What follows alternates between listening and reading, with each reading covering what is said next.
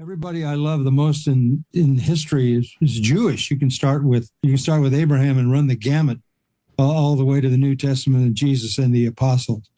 And I think true Christians have a profound love for the Jewish people. Welcome to the Evangelical Eddie channel. Well, here we are again with Ben Shapiro having John MacArthur on as a guest on his show. Now, a few years ago, he had John MacArthur on, and John really did not hold back in giving the gospel to Ben, who he knows is an Orthodox Jew and is very committed to his Judaism.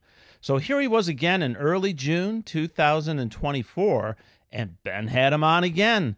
And sure enough, same thing happened. Pastor John MacArthur knew it was important for him to do what needed to be done here. Share the gospel of Jesus Christ again with Ben Shapiro.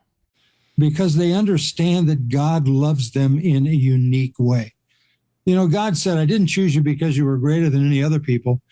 He said, I chose you because I set my love upon you. Richard Wolff years ago said, how odd of God to choose the Jews, which was, you know, in a sense, I suppose, an easy to understand statement. Why that?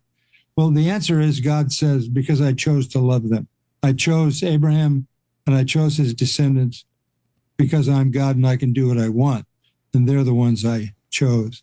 But the fulfillment of that choice, as far as Christianity is concerned, comes in the salvation that comes through the Messiah, the Lord Jesus Christ. So the prayer of Christians is always that the Jewish people would see Christ as their Messiah.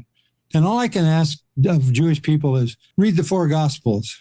Just keep reading it and see if you don't find the awakening in your own heart that he is, in fact, the Messiah that he claimed to be.